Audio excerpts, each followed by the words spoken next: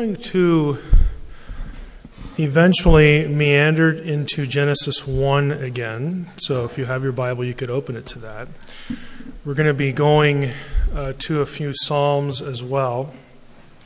And I'll have the passages behind me as well.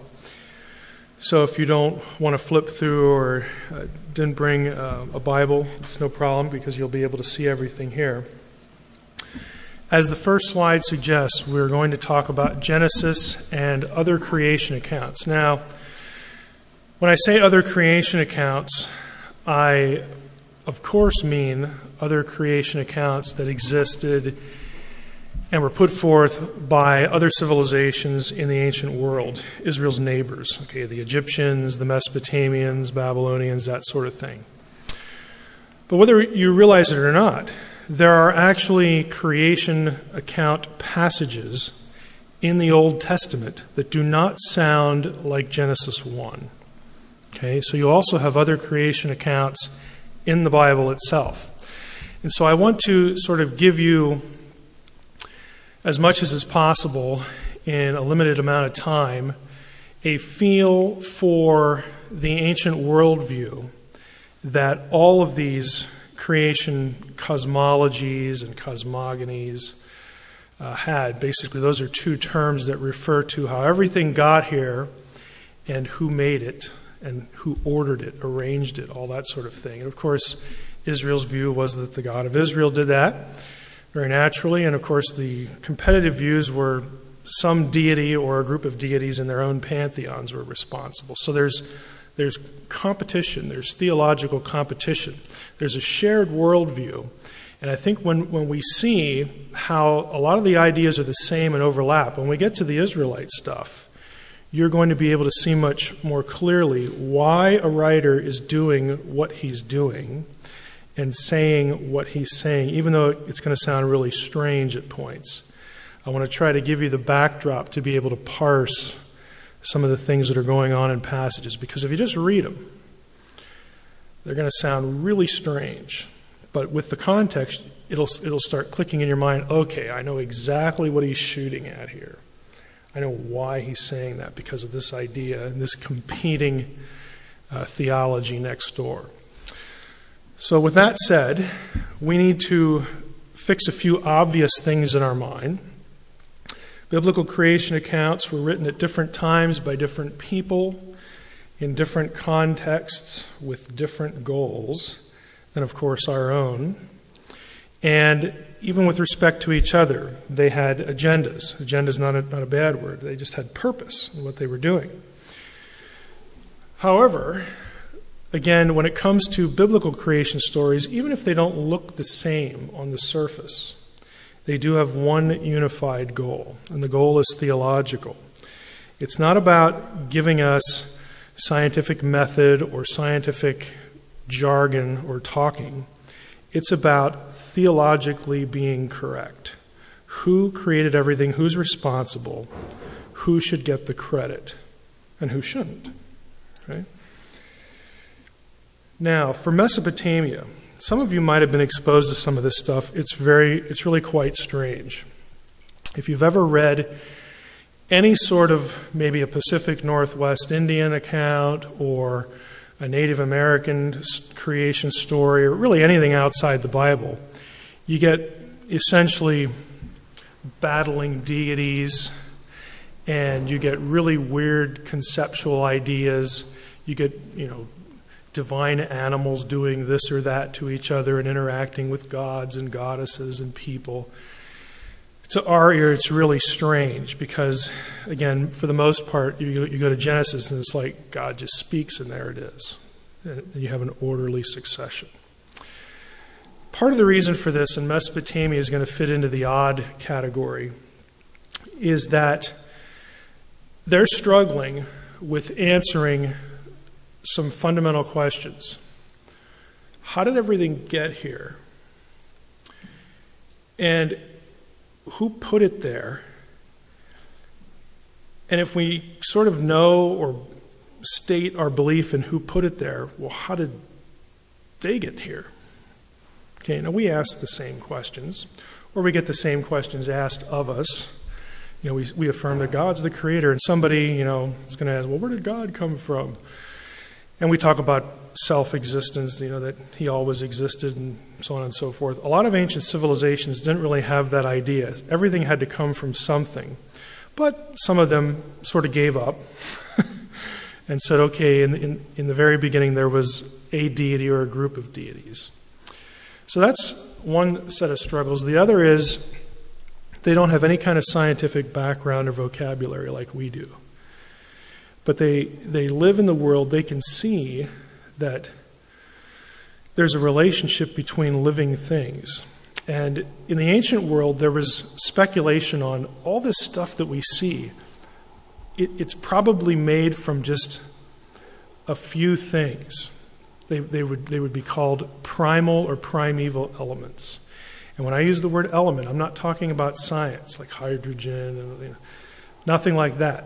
They thought if you could reduce everything that we see into the basic things, what would it be? Now, maybe you might remember this from high school history or history of Civ or something like that. Some candidates for how an ancient person would parse this would be what? Everything is made up of... Well, also, if you're into 70s music, you could probably answer this question. Earth, wind, fire, and water is the fourth. Those were usually perceived as the four primal elements. Again, this isn't scientific at all, but everything else is probably made from one of those. In the case of Mesopotamia, what they did was they came up with the notion that there are actually two groups of gods. There are the gods who interacted with people. Those are the ones who show up in their stories. The god or goddess did this or that. But before those gods, there were other gods, because the other older gods had to make the ones that we interact with, because they got to come from somewhere. So they actually had two groups. And the oldest group, they sort of deified, or they made the primary elemental stuff. They described things like earth, wind, fire, and water as though they were gods to start off the story. Because they had a sense that everything comes from somewhere, something that we experience, but they have no scientific knowledge, so they're not talking about chemistry, okay? But what they do figure is, for all that stuff to get here, it had to be, there had to be life force in it. And so they just characterized primary elements as though they were persons, gods and goddesses. Because what they're going to do is they're going to say the gods and the goddesses that represent these primal elements are going to get together, and often the description is a sexual one, but they're going to get together and then produce other things in the natural world and other deities that represent natural things. Again, this is completely pre-scientific. So, where does every living thing come from, the ancient Mesopotamia would ask? How do we get living things? Very normal answer. If you don't know any science, you say, well, living things come because of sex. Animals reproduce. Okay, that produces a living thing. And living things come from the ground. Okay, plants, they grow. They don't know anything, again, beyond that level. What sustains life? Here's another way to look at where we get everything. What things must you have to have life? Well, semen, because that goes with the copulation idea. That produces life somehow. They're not geneticists, but they know that that produces life. And blood is important because, hey, like out in the battlefield, if you get cut and you just bleed a lot, you're going to die. So, ergo, you must need that red stuff to stay alive. And we all have that red stuff in us, so that must really be important. That must carry life. They also could know that I can't just go out in the water and like breathe it, because then I'm going to drown. Okay, so air must be important. And, naturally, you have to have water You have to drink it a certain amount to stay alive. So that, again, there's these very natural ideas that come from the world they live in. Again, but all those things were made from things that were prior. And so they're trying to explain this. This is why when you read ancient creation accounts across the board, and in this instance, the Israelite material is somewhat exceptional. It's very exceptional. When you read ancient creation accounts, this is why the gods have sex with each other in creation stories. This is why humans are created with blood, or humans are grown from the ground, or they're built out of something. Because to the pre-scientific mind, that's where you get stuff. That's how you make living things. That's how you make anything. That's the language of their experience. Okay, it's not that they're trying to be crude and produce something that would be offensive or titillating. That's where things come from. It's just our experience. So, let's get into a couple. In Mesopotamia, you have in their conception, at the beginning there was just water. All right? And the water itself, this watery, it's just water, the watery abyss it's often referred to, has two sides. It has a male and a female. Again, they're thinking everything came from this watery place, but to produce things you have to have a male and a female. And so we'll name part of the watery place, we'll give it one name that's the male, and the other part of the watery place is a female, and they're going to get together and multiply. Again, the language of experience. So in this version, we have two natural forces come together and produce two more. So we have the two watery male and female. We have the mud and the sister version. They get together and they produce two more, heaven and earth, the whole heaven and the whole earth. The result of all this divine cohabitation, and it's spoken of in sexual terms in the texts, is that we have all the elements, the primary elements that we need, all existing together. They had to start with an original pair, but the heavens and earth that we experience as Mesopotamians was not made yet. That's still coming. Here's what happens next. This is the Sumerian version. So you have your primeval deities, your elements, existing in this watery abyss, and they get busy. The male side and the female side get together and they produce An, which is the Sumerian word for heaven. This is the heaven that humans see, that they experience. They get together again and they produce earth. Now I have them labeled as husband and brother or wife and sister because they're going to marry each other to produce more things. And what they produce is the Sumerian pantheon. All the deities that are going to do nasty things to humans and do nice things to humans and fight with each other, they're produced from these other deities. Now, one of these other deities, the leader, his name is Enlil. And eventually in the story, he's going to displace On, the heaven. He wants to rule the heavens. He has a brother named Enki, who's important in another version. This one over here. This is the Babylonian version. Now, in terms of chronology, Sumeria, just call it 3000, 2500 BC. Babylonian version is like 1500 years later. Okay, but they're going to have their own version. We have Apsu, again, the male side of the watery abyss. He's disturbed by the other primeval element gods in there. He doesn't like them.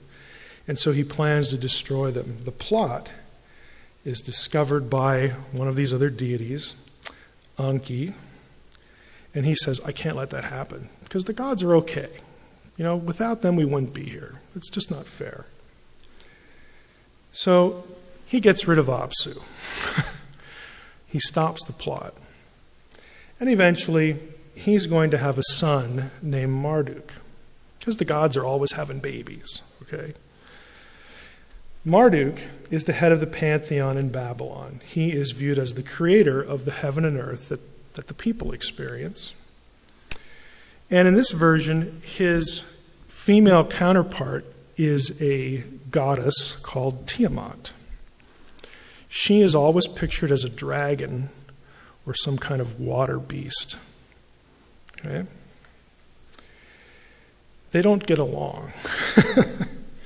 They have a fight, and Marduk kills Tiamat. Now, the interesting thing is what he does with her body. Because he still wants to make heaven and earth. So he splits her body in two pieces, and one part he makes into heaven, and the other part he makes into earth. So the story is that of a single deity, Marduk, killing some weird sort of dragon beast, and out of her body making heaven and earth, and then everything's wonderful. Everything's orderly. Okay, the forces of evil have been subdued and destroyed. So that's the Babylonian version. Now you'll recall from our talk last week that we said Genesis can be read in such a way that you have pre-existing material that God returns to or gets around to ordering, and that can be the way we understand Genesis. And if you remember from last week, the first creative act then would be in verse 3. So you could have the same sort of feel that in the Mesopotamian version, Marduk takes material, it's the body of Tiamat, he splits it, he severs it, he separates it. Keep the word separation in your mind. And out of the separation comes heaven and earth. And so he's using material that is available to him, and he brings about heaven and earth. So there's a loose conceptual parallel there. The problem is, how does this really relate to Genesis 1 through 3, other than the big concept? Because you look at it, where's the dragon? I'll give you a second to read it. Can you find the dragon? Anybody who can find this dragon ought to win some kind of geek award, because you've been reading all the stuff that I typically read. Where's the dragon? Yes. Well, yeah, that's cheating. Is the dragon there or not? You say, well, how is the deep the dragon? Because the word deep in Hebrew is tehom, which is the Hebrew equivalent to Tiamat. Now, when Mesopotamian stuff was first deciphered in the late 19th century, Hebrew scholars, Semitic scholars who finally cracked cuneiform to translate it, they came across Tiamat in certain texts, creation texts, splitting the body. And they thought of the Genesis story because of the word and because God separates this from that. And, they're thinking, oh, there must be some relationship here. And here we have this word. That's kind of weird, And then you'd read further on in the flood story. Well, there was a flood story. There were several flood stories from Babylon. And people their imagination really started to run wild with this, where you were literally seeing a Babylonian piece of mythology behind Genesis everywhere. It was an overreaction. It became known as pan-Babylonianism. It means we just see Babylonian stuff everywhere in Genesis. But there was this link, okay? So they knew something was going on. Nowadays, people have backed away from this. Even the most rank liberal scholar would not say that Genesis comes from Mesopotamian material. That says too much, because there really is no battle. Yeah, we might have Tiamat there, but there's no battle. Tehom, everywhere else it occurs in the Hebrew Bible, is never used as though it was a person. It's never, in any kind of, creating anything context. There are other Old Testament creation accounts that do have God slaying a dragon. We're going to get to those tonight. But the word tehom is never in them. Okay? And so they thought, this was a wrong-headed idea. Something's going on here, but it's not this Mesopotamian stuff. You know, it's sort of, it looks like it's there, but it's really not that good. This is more or less my observation on it. If you look at tehom, now let's just do a little theology here. Let's say that tehom does represent the forces of chaos. Everywhere else not everywhere else, but many, many places in the Old Testament, you get this idea of the raging sea as being synonymous with disorder and chaos. What if that is what's going on in Genesis? Well, Genesis has it already subdued. The forces of chaos are already subdued. You get this feel that the water's still and the Spirit of God's hovering over the water. And God says, let's get to work. God orders everything. He gets to the end and says, it's all good. It's all very good. But chaos is still there. In other words, God doesn't eliminate it. It's just under control. I don't want to rabbit trail on that too much, but we always wonder why is there evil? Why is there unpredictability in the world? And an Israelite would say, it's because God subdued it, controls it, and lets it exist. It is part of the creation. It's what he wanted. And he sustains it and controls it. Now, if he would remove his hand from it, which some prophecies say he's going to do at some point, then we have problems. So Genesis presents a world that has unpredictability built into it, but God is in control of it. But there is no mythological battle. There is in earlier creation stories stuff that comes prior to this Babylonian feel. And I'm going to skip through a lot of this real quickly. In the 1920s, late 1920s, 1930s, there was a place known as Ugarit. It's in ancient Syria. It was an old city-state. It was destroyed around 1200 BC.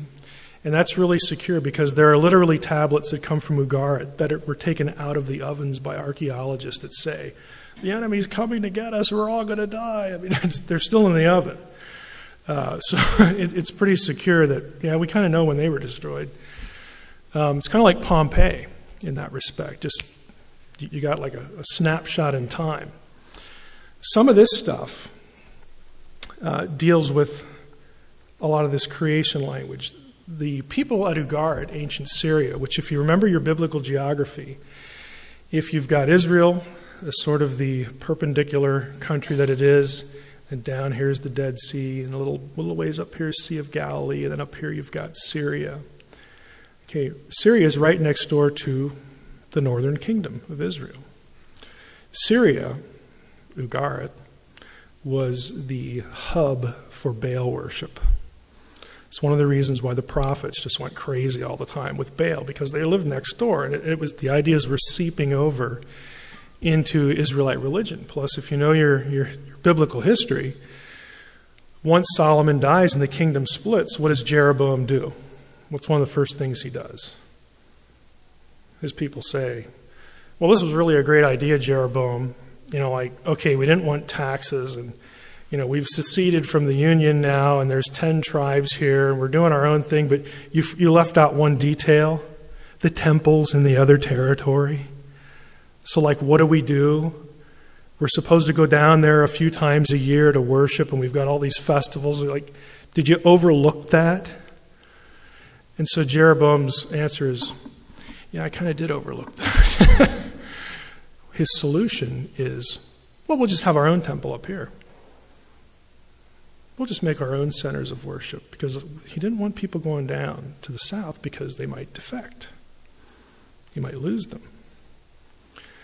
And they start their own system of worship. And it's filled with Baalism, because those are their neighbors. This is where Elijah has the famous confrontation. Choose you today which God you're going to serve. That happens in the north at Carmel. So you've got this context going on, and the literature from this part of the ancient world has several key deities. Baal is the one we all know and don't love. There's another one named Yam, which is the word for sea. Nahar is river. There's Tanun, which is a dragon. Litanu, which is also a sea dragon. In Ugaritic thinking, their creation thinking, again, the sea, Yam, was the force of chaos and had to be defeated. And so in their stories, Baal does all that.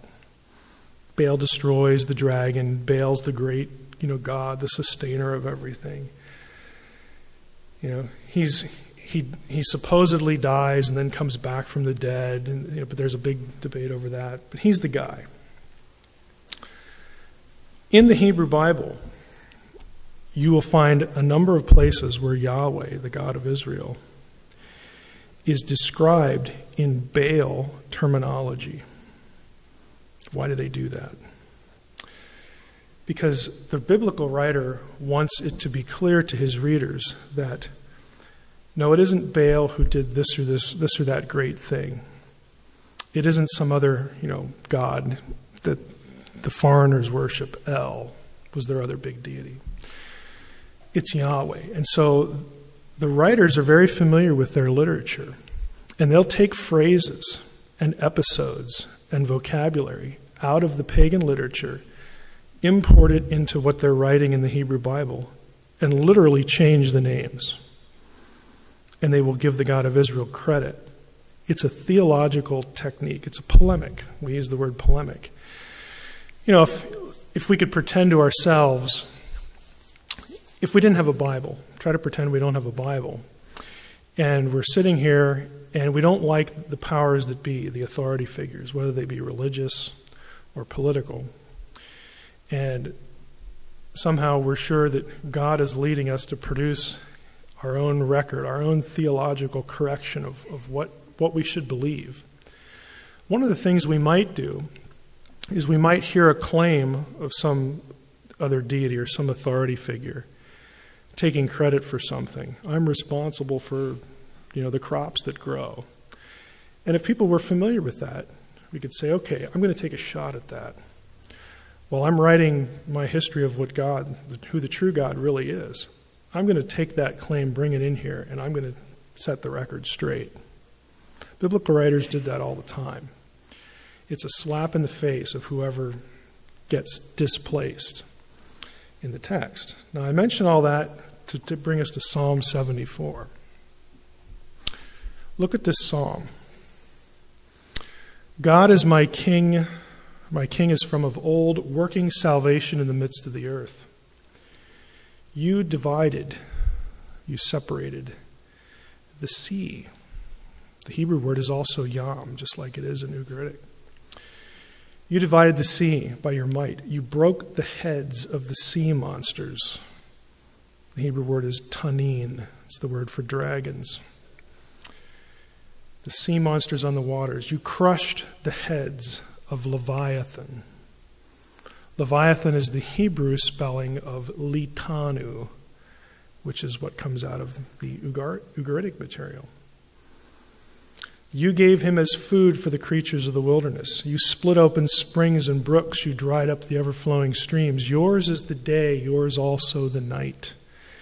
You have established the heavenly lights and the sun. When did that happen? At creation. You have fixed all the boundaries of the earth. Yep. You've made summer and winter. All those things happen at creation. The earth is formed. The seas are gathered into one place and are still. The boundaries of habitation are fixed. The seasons go into effect with the sun, moon, and stars. They're light holders. And Genesis 1 tells you they're for seasons and times and all this sort of stuff. This is a creation text. But it doesn't sound anything like, in some places, like Genesis 1. But it's communicating the same idea. Who brought everything into existence? Who brought order out of chaos? Who defeats chaos? Who defeats the forces of the natural elements that if left alone, they're just going to go nuts? Who does that? Is it Baal? No. It's yet God my King from of old. It's the God of Israel. This is a classic example of a creation text that looks on the surface different than Genesis 1, but is saying the same thing. It's got nothing to do with science unless you believe that scientific origins involve slaying a dragon. Okay, there are no mythological dragons. Okay, that isn't how the world came to be. A dragon dies somewhere in the sea. Okay, we know this. But to them, you have to realize that these characters in the story represent deities that are either good or evil. And they fight. There's combat.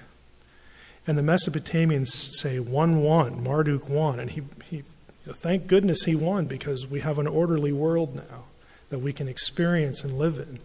The people of Ugarit would say, no, it's not Marduk. He's a flunky. It was Baal. Baal's the one that came out on top. He's the one that brings order out of chaos. And the Egyptians, it's somebody else. Depending on what city you lived in, it could be 3 or 4 different gods in Egypt. But for the Israelite, when the Israelite writes what we have in our Old Testament, in our creation accounts, he's not thinking, okay, how am I going to present a scientific account of how everything came to be? When I don't know science, nobody who's going to read it will know scientific language, but in the future they will.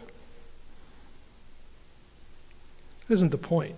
His job, again, in the context of inspiration, his job is, we cannot let this bad theology go unaddressed. Okay? It's theological messaging. Now, I have an arrow here for the wilderness, pointing at the wilderness. Does that sound incongruous? Well, if it's the sea, how do you get the wilderness in the sea? Anybody notice that? The wilderness thing? It's because, let me just ask in the form of a question. Was there anything else that had to do with water that God acted upon that was perceived as an act of creation that wasn't the original creation? God, water. What was that? Come on. He said, what other place does water get split? The Red Sea. You will find other passages where this creation language is brought up in the description of the deliverance from Egypt. Because in the Israelite mind, that was just as dramatic. That was just as epic as creation. Because the gods of Egypt were defeated at the sea. Pharaoh is a god. Okay, is he not? They get through, and what does Miriam do? She sings, "O Yahweh, who among you is like the gods?" You have this long song, when you get through Exodus, the crossing. God defeats the forces of chaos again by delivering Israel from Egypt and destroying their gods. By showing, I'm the one that controls the fate of mankind, not these idiots in Egypt. Okay? These passages are just, pregnant with theology. I mean, they're to use the watery metaphor, they're spilling over with these little touch points. Why is it that up until Exodus, the God of Israel is not known as Yahweh? He's known as the God of the fathers. El Shaddai, El this, El that. Okay, God reveals his name at Sinai and says, I'm the God of your fathers. Yeah, that's me. But my name is I am. which in Hebrew, when the first person speaker is speaking, is yeah. When you refer to that person, the pronunciation is Yahweh. And Yahweh, you know what it means? He who causes to be. It's from Hayah, the to be verb. Well, why would he say my name is the one who causes things to be? Because we got some creative work here that needs to be done. You used to be a nation and you went down to Egypt and you've been there for 400 years and now I'm going to act. It's going to be like an act of new creation. I'm creating something that really doesn't exist anymore, and I'm going to bring it to be. I'm going to bring what is not to be. That's why you get the name. Again, all these ideas are connected. If we look at Psalm 89, see if my link will work here. Psalm 89 is really, again, a fascinating example here, if I can get it to open. There we go. Let's just read through parts of Psalm 89. I will sing of the steadfast love of the Lord forever. In my mouth I will make known your faithfulness to all generations. For I said, steadfast love will be built up forever. In the heavens you will establish your faithfulness. You have said, I have made a covenant with my chosen one. I have sworn to David my servant. I will establish your offspring forever and build your throne for all generations. Let the heavens praise your wonders, O Lord, your faithfulness in the assembly of the holy ones. Again, this is a scene in heaven, God surrounded by the heavenly host. Again, divine council terminology. You've heard me use that term before. It's just God in the heavenly host. For who in the skies can be compared to the Lord? Lord in all caps is Yahweh. Who among the heavenly beings, the Hebrew literally has, who among the sons of the gods is like the Lord? A God greatly to be feared in the council of the holy ones and awesome above all who are around him. O Lord God of hosts, who is mighty as you are, O Lord, with your faithfulness all around you. You rule the raging sea. You rule over Yam. When its waves rise, you still them. You crushed Rahav like a carcass. Okay, Rahav here is another word for the sea beast, the chaos beast. You scattered your enemies with your mighty arm. The heavens are yours, the earth also is yours, the world and all that is in it. You have founded them. The north and the south, you have created them. Tabor and Hermon joyously praise your name. You have a mighty arm. Strong is your hand.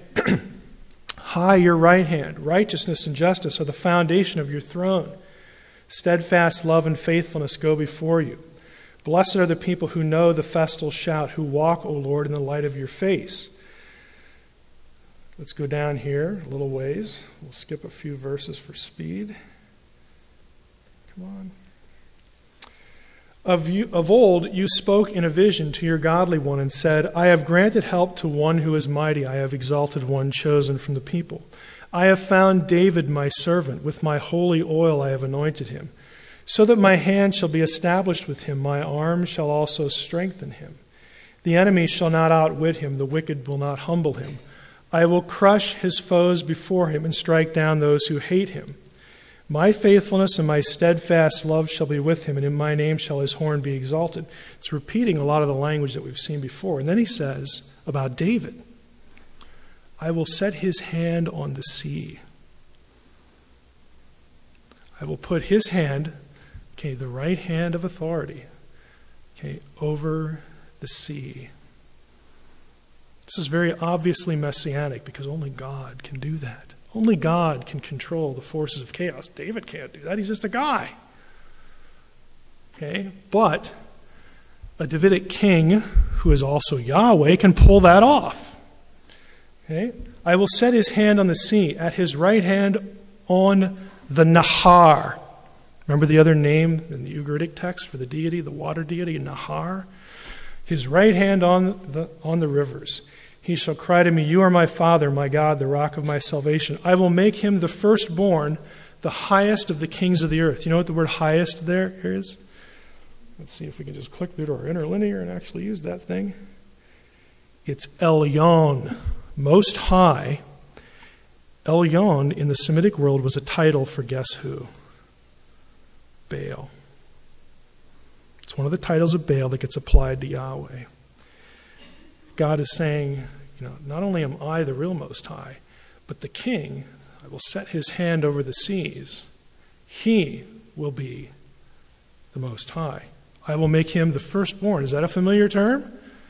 Firstborn is a rank of authority. Jesus is called firstborn. You see these connections. Okay, firstborn, Most High, ruling over chaos.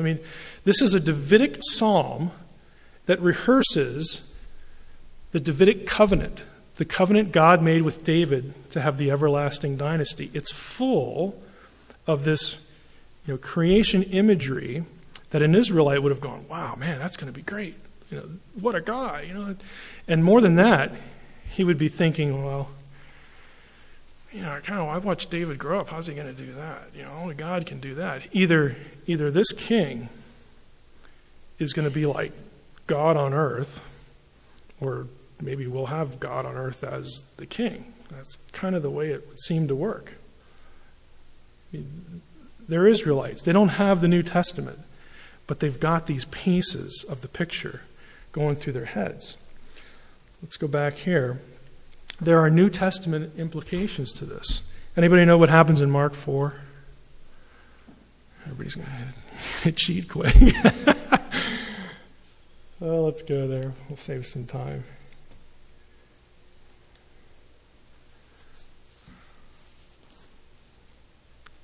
Think about it, to an Israelite.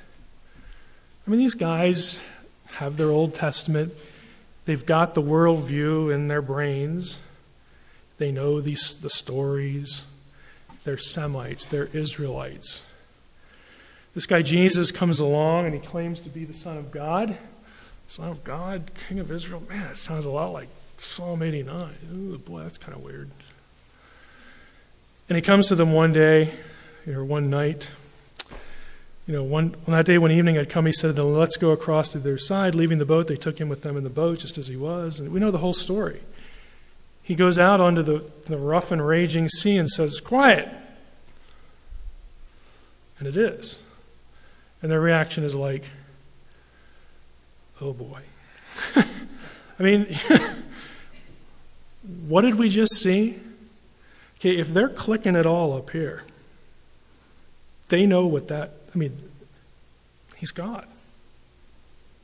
And more than that, if John or somebody got up that morning and read Psalm 89 in his devotions, he's thinking, man, his hand shall, I'll put his hand over this. They're clicking. They're just clicking with these little tidbits in the text.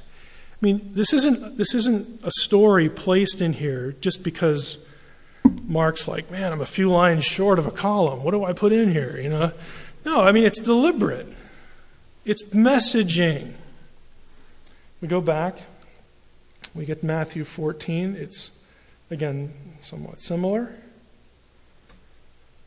It's walking on the water.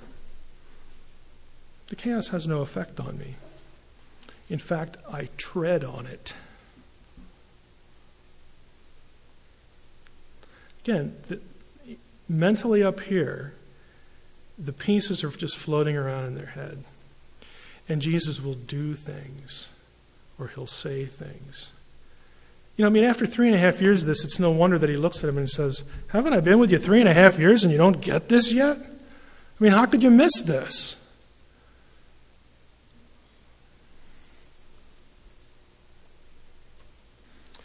We have a few minutes, we'll hit Egypt a little bit.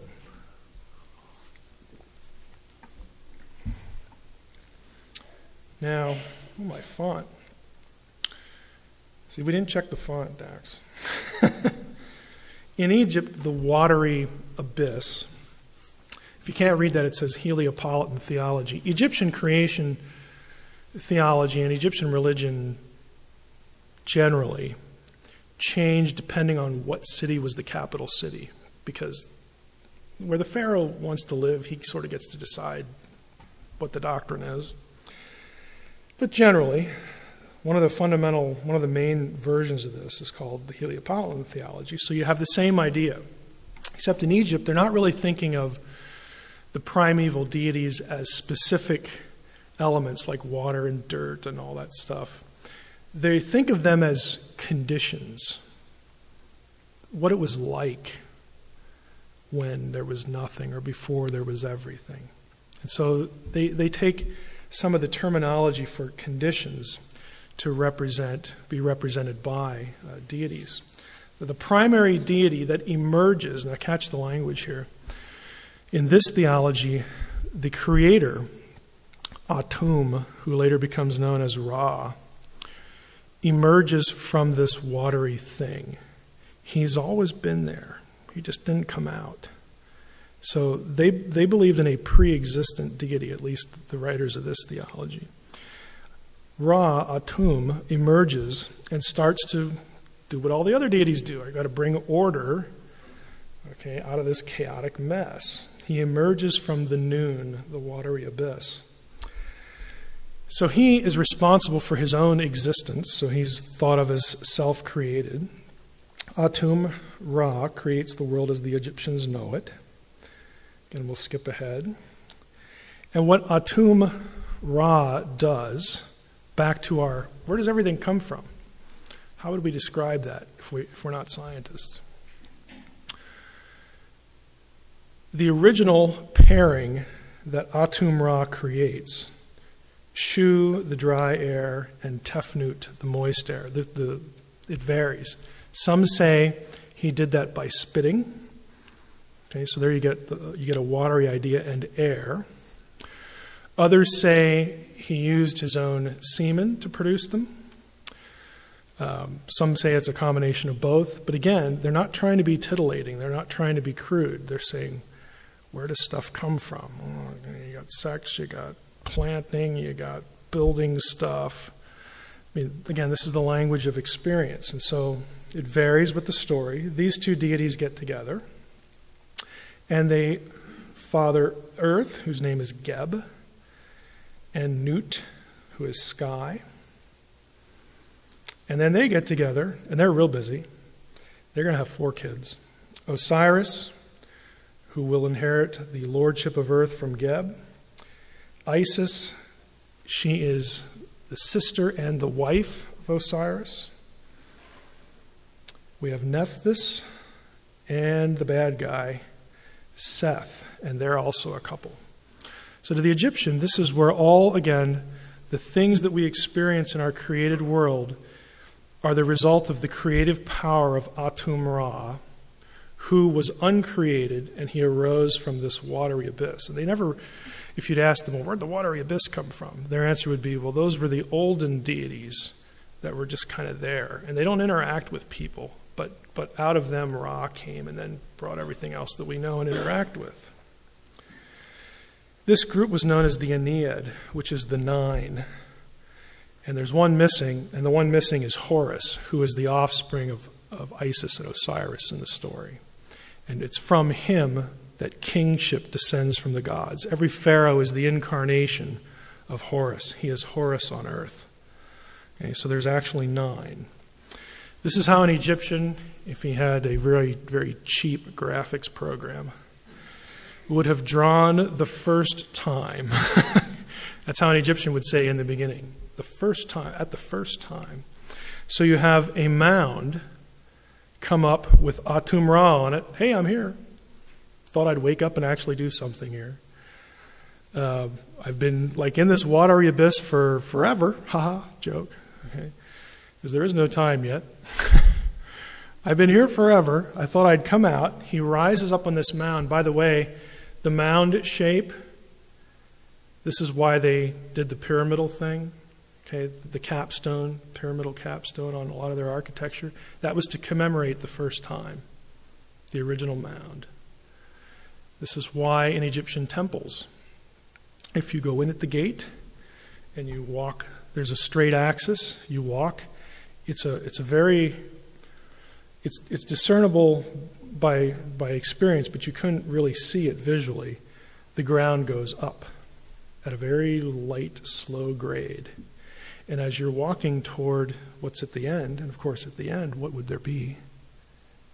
The mound. Okay. At the end, the buildings are decorated as though it's the watery abyss.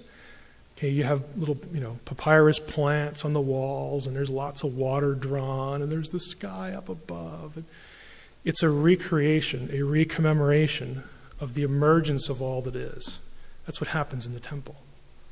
Okay, it's a reenactment. It's also why the God at the end sometimes is put in a little boat, because there's water there. You got to watch out. You don't want to get him wet. Genesis 1:9-10. How many times have we read this? God said, "Let the waters under the heavens be gathered together into one place." How do you do that? If this was like an IQ test, how do you do that? How do you gather all the waters into one place and then call them seas? Plural. How do you do that? And there's dry land there. So you got dry land, you got waters in one place, but you've got plural seas. Can anybody draw that for me? Yeah, with a better graphics program. That's what it looks like. The waters are in one place. But depending on your orientation, you could be at a different sea. And the land is in the middle. Now next week, we're going to see a whole series of verses that describe this in the Old Testament. The edges, where the sky meets the land at the curve and the edge. Old Testament cosmology is a round earth surrounded by water, over which is the sky. And then underneath is what? It's the bad place. Have you ever wondered where we get this idea that hell is like down there? It's from the Old Testament, because that's where Sheol is. That's the Old Testament word for Sheol. Our conception comes right out of, again, the Judeo-Christian worldview. I could show you another text. Egypt, there's one other theology. It's called the Memphite theology. You look at, in Genesis 1, who gets credit for gathering the seas into one place and the land emerging? Okay, it's Yahweh. You don't find that in Babylonian stories. You don't find that at Ugarit. You do find it in Egypt. So the writer writing the Old Testament says, well, okay, I kind of slapped the Ugaritic people around. I dissed Baal sufficiently. And I took a swipe at Marduk, got him. Who's left? The Egyptians. Well, okay, we need to make sure that in our account that our messaging is clear. Because if we leave the Egyptians go, someone might get the mistaken impression that they're actually right somewhere, but they're not. Even the creation with the spoken word, Genesis 1, God speaks and things come into existence. That occurs only one other place in the ancient world. It's very rare, and that is Egypt. There's a theology, a creation story in Egypt with the god's name is Ptah. In that case, again, capital's Memphis, so we rewrite the story and put our patron god in charge. And in that version, Ptah, when he brings all the Aeneid into existence, see if we have our text open here, we read things like this. There was evolution into Atum's image through both heart and the tongue. And great and important is Ptah, who gave life to all the gods and their cause, as well as through this heart and this tongue. So the way Ptah creates is through the heart. In Egypt was the seat of emotions and intellect. Again, they're not doing brain science. His thought and his speech is what produces everything. It has evolved that heart and tongue have control of all the limbs, blah, blah, blah, blah, blah, so on and so forth. He does whatever he wants, don't they all? His Aeneid is before him in teeth and lips. It's with the mouth. He creates with the mouth. That seed in those hands of Atum. So what the other guys were writing about Atum doing this with his seed, his semen and his hands building stuff. Ta really did that, and he did it in an even superior way. He just spoke. He just thought and spoke, and then it happened. Take that.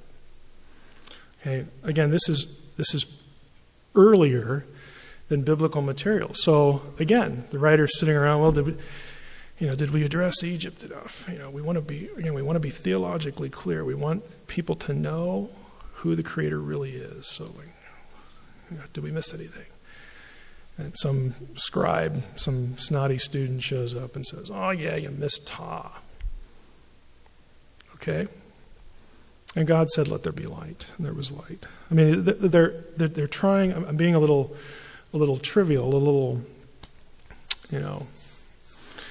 little flippant, with the examples. But I want you to get the idea of what they're doing. They are intellectually putting a lot of effort into how do we express who the Creator is and make it theologically correct, so that no one can read this and go away thinking that any other deity anywhere had anything to do with this other than Yahweh. So they're shooting.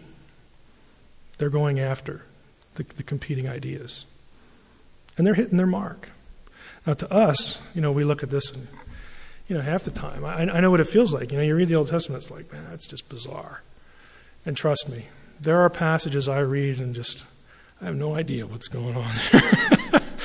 I have no idea what's going on there. I'll mark that one down to go visit again.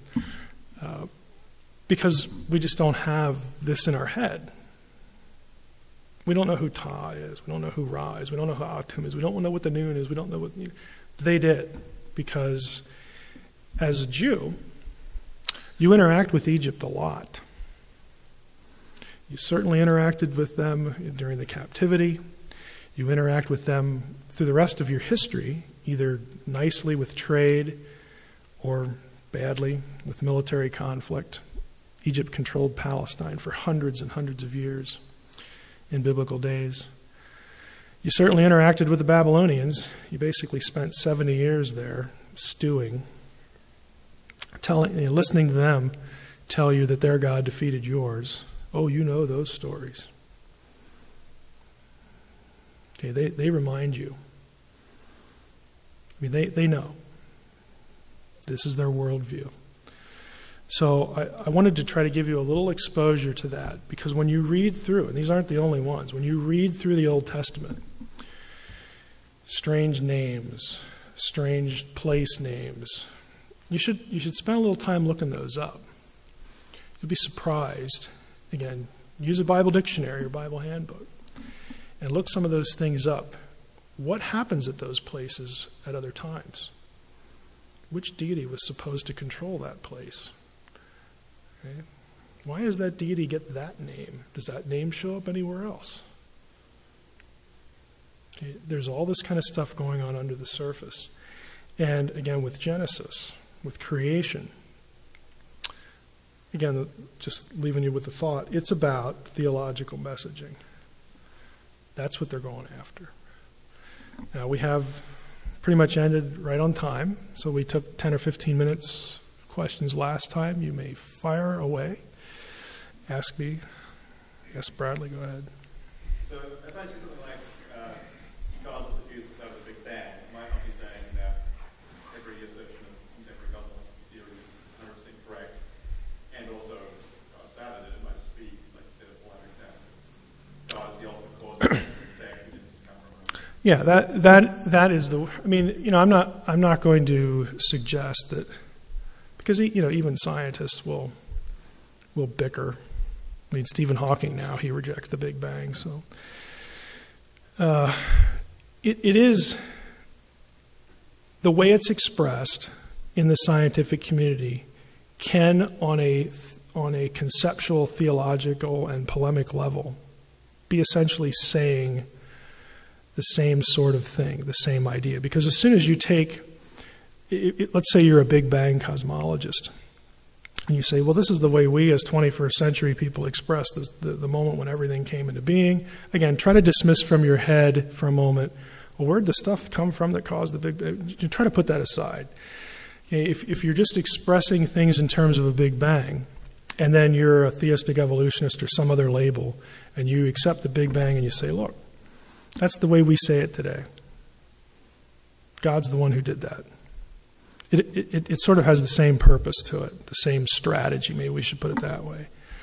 Sure. So then when we look at something like Psalms 4, should we not read it as recording the actual spiritual battle that happened, but more as borrowing mythological language to make a theological point? Right. On one level, it's all a spiritual battle because there's a spiritual being who controls chaos and subdues it and minds it.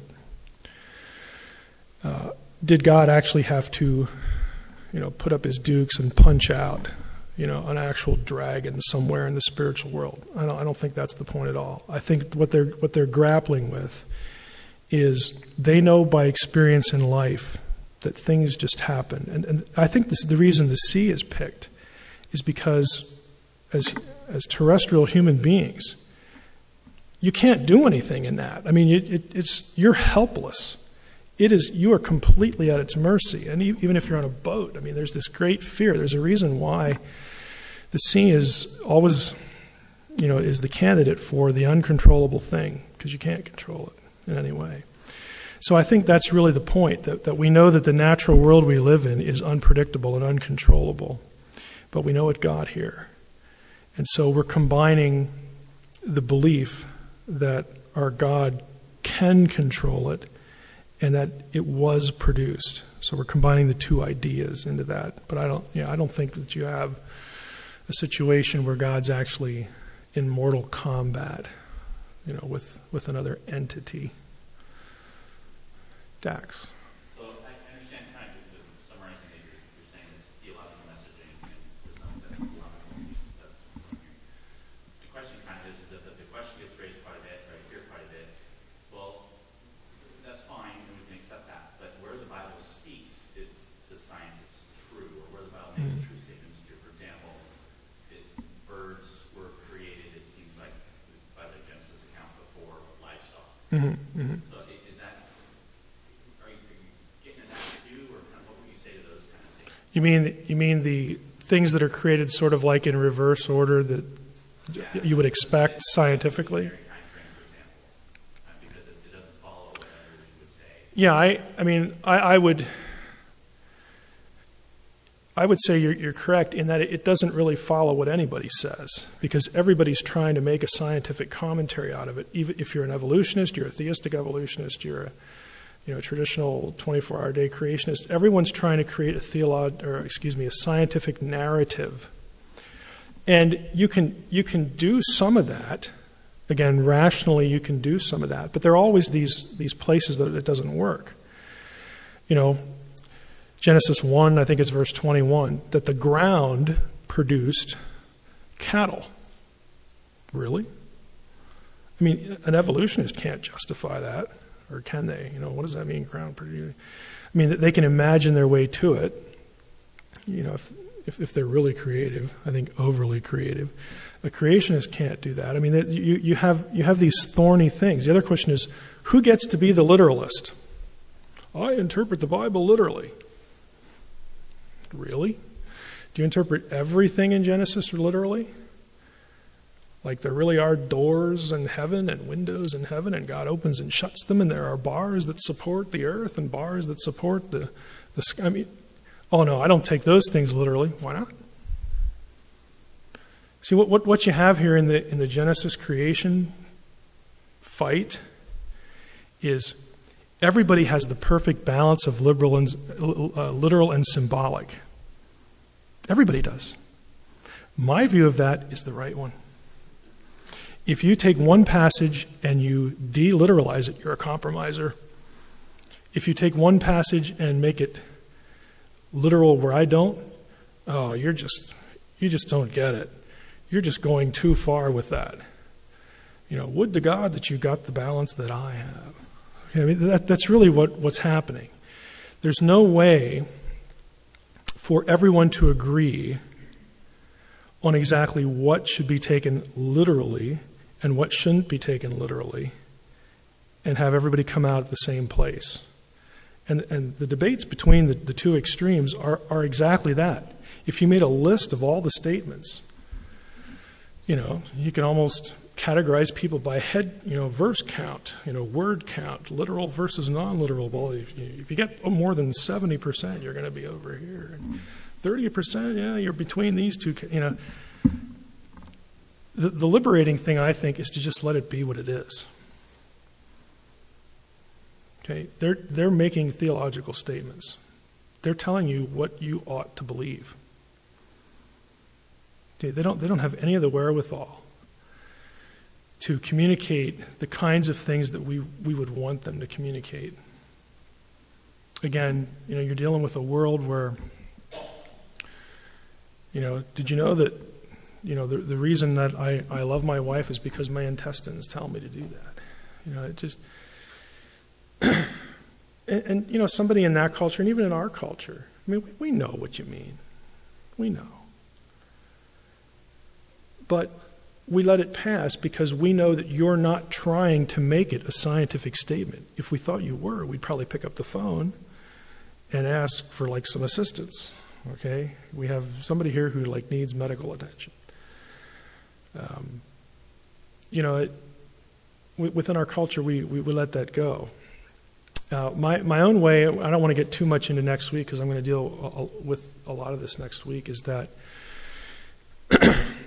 we intuitively are able, if I say, I love you with all my heart, okay, that's not a scientific statement.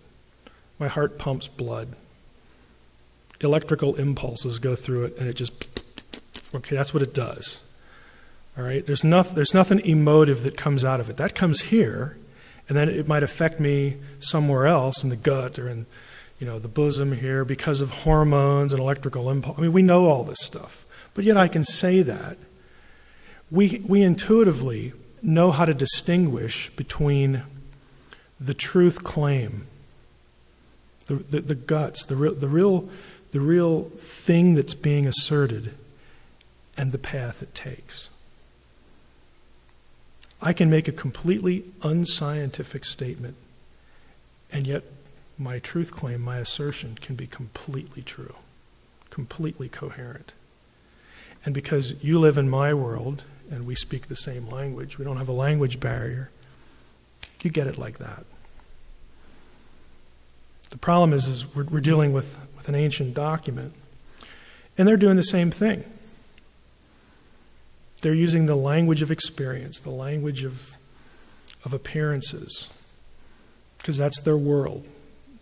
And the more we immerse ourselves in their world, we can intuitively know, okay, here's how they're saying it, but here's really what the point is. And the point is not an error. The point is true. It's correct.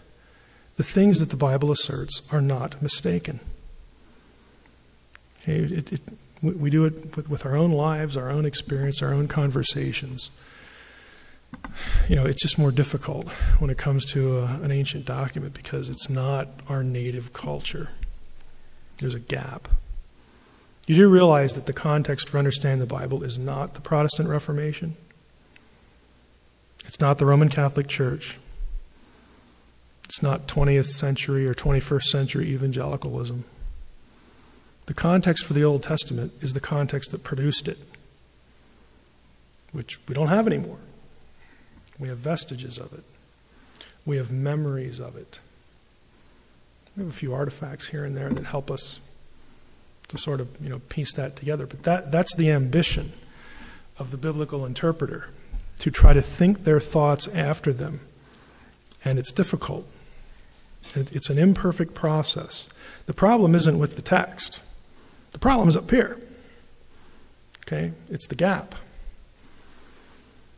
And too often the text gets blamed for our deficiencies, which is another place I love to take people who are errantists. Again, I use words like inspiration and inerrancy because I know the problem is really you, okay, and me. You're making the statement you're making for completely understandable reasons because you were born in 1961 in America. All these things. But you're not judging it for what it is. You're judging it for what you want to shoot at it for. That's just hardly fair. Anybody else have a question? I know I rambled there a little bit, but yes. Might be a little off the topic, but I'm just curious. Do you think that there's a parallel between the Greek gods and goddesses that are on the Parthenon and characters in Genesis? Characters? Well, I mean, Noah, different people that we run across in Genesis. Do you think there's a parallel between were the Greeks doing this? Were they making a point? I mean, the snake is worshipped in Greek culture, Yeah. as it is in Egypt. But in the Hebrew culture, the snake is the bad person. And man is exalted by the and so is the theological message of who should be exalted different because of the outcome of the stories. There. Have you heard? I mean, are you familiar with Yeah, I know whereof you speak. I mean, there has been an effort made to align these things. I would say this: I think there are certain Greek texts, again, cosmologies and primeval history stuff, their version of it. There are certain texts where you can strike some correlations, and they are really interesting. But there are other places where they just fall flat. So I think part of the reason for that is there's a very expensive book, and if any of you can feel it in your heart to spend $165 on this book, I would just love to have. No, it's ridiculous. It's by a guy named West is his last name. It's called The East Face of the Helicon, and it's a scholarly work, and it shows how all the Greek mythologies are backdropped by ancient Near Eastern stuff. They just bleed into it. So there's a lot to that. I think it would be overstating the case to say that you could align that material with most of the biblical characters, like let's say in Genesis 1 to 11. You don't have that many characters anyway, but there is something to it, but it's not. It's an issue of detail, and frequency, coverage, I guess might be a better way to put it. You get some really striking things out of the text that the New Testament also picks up on. If you ever want to do an interesting study, do a Greek word study on the word Tartarus, Tartarus. That comes right out of secular Greek texts, and it's for the bad place. But Peter uses it in a very interesting place that matches with how it's used in Greek mythology. Again, it's theological polemic, but you don't get as much of it usually when the New Testament's doing that, it's going back to the Old, because that's the canon, that's the consciousness of the writer. Yes, questions? Anything else? Mm-hmm. I can see it being somewhat discouraging if there were not full of Ugaritic scholars. How can you read? And they all should be. That's the shame of it.